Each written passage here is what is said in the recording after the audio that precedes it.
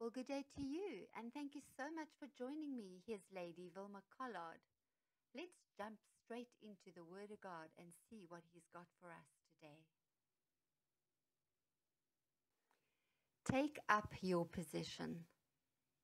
I read this earlier in the week. It says, God's Word is my first defense and my greatest offense against the enemy.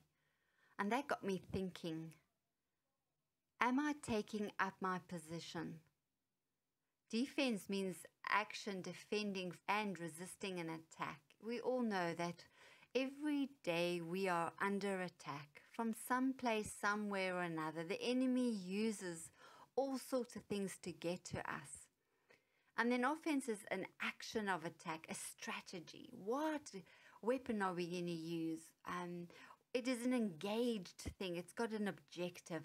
How am I going to handle this attack? I'm going to plan it. And the Lord said to me, Vilma, you're always asking, you're always at my feet. But when last have you stood firm and said to the enemy, get thee behind me? And when last did you rebuke Satan? And the scripture that he brought to mind was James 4:7. So be subject to God, resist the devil, stand firm against him, and he will flee from you. And we were going through such a trial in that moment and realized, hold on a minute, what is it that I'm believing? To stand firm against the enemy means to stand firm on your beliefs. Do I really know my position in Christ? Am I really adhering to and following the kingdom's principles and practices? Am I really trusting with a firm belief in God's reliability and His ability to come through for me? Am I really relying and depending on God with a full confidence and a full confident trust that He will come through for me? What am I really believing in this situation? And the Lord showed me that in some places, things come in and rob us of our joy because, but that didn't happen there, and that didn't happen over there. So we become double-minded. Do you really believe in what God's promises are for you?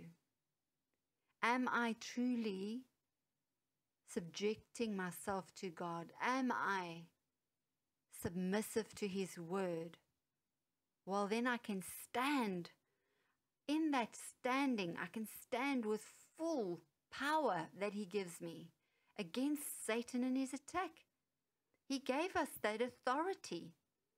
The next thing He gave me was a defense and an offense strategy. Now, if His word is my first defense, it means, Lord, what do you say in your word about the situation that I'm facing? And I want to take that word and I want to apply it. And I use that word to defend myself against the enemy and his attacks, and I resist his attacks.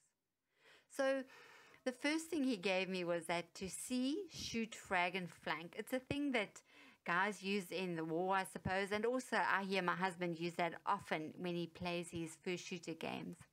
And the Lord showed me that the C is like to have wisdom.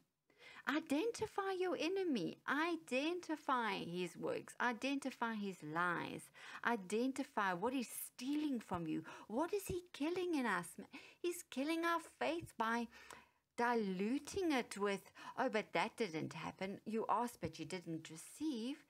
So you have to identify, and then identify what weapon the word has given you against that. We pray this every day. My God shall supply all of my needs according to His riches and glory. It is the truth He will. Now the defense, the word that I can use is like, what does His word say about finances, and how do I apply myself to that, and what do I believe? It says, give and it'll come back to you, pressed down, shaken together, and running over. Oh God, am I a giving person, or am I a harvest keeper? What am I doing, Lord? The next thing is a shoot, to stop His work. That comes from a place of relationship with God, where you are in prayer with the Lord, where you are in the Word of God, hearing from Him. What is He saying? So that you can resist that attack and you can speak God's word over it. And every time a thought pops up, that you will grab that thought by its little throat. The Bible says, take every thought captive and make it submissive to the word of God and bow down. Man, every thought is like, I see myself grabbing it by its throat and saying, you have no place. This is not the truth, and speak to it. And scientists have said that that is the way to take those thoughts, as you speak to it. Speak the truth to that thought. Get guidance from God, and He will direct you. And there's your defense as you apply the word of God to yourself. Then there's the frag. Well, that's the offense, attack and weapon strategy. You take the word of God, you rebuke Satan, you declare that word that God has spoken over you, over your life, and you declare it daily, and you rebuke Satan. And even though you rebuke him, he has to flee from you. That's what the word says. But it doesn't mean that tomorrow he's not going to come again with another lie.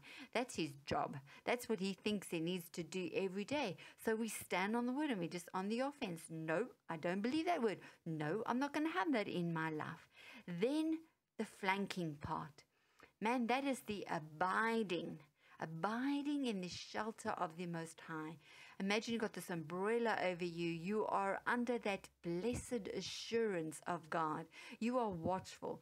You keep watch and look over your life for the lies where you are starting to believe things that are contrary to God's word.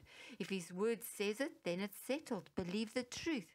Let God do His work in you and through you, because He wants to grow you in your maturity as your faith grows. That tiny little faith seed, that mustard seed, God wants to grow it in you.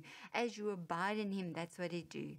And then you stand firm, you hold fast, and you obey God's word.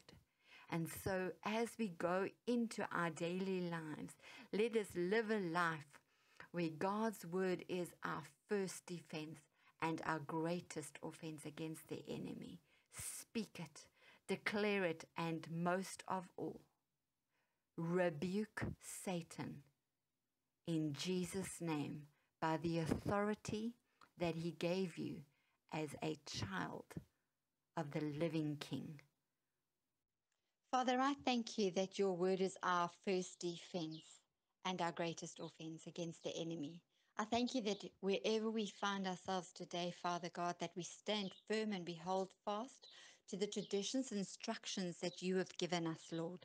I thank You, Father, that Your will be done in our lives, Lord, that from our lips will come forth Your word, and Father, that we will stand. Father, we will see the enemy, we will shoot, we will frag, and we will flank with wisdom, a relationship with You, Father God, where we are with You, Father, talking to You and hearing from You what the word is, and where we would declare, Father God, Your word over our lives, and that we would rebuke Satan and his hand in our lives, over our lives. Father, we thank You that we can abide in Your presence, and we thank You that the authority that You've given us is present in our world. Father, we thank You for this in Jesus' name. Amen.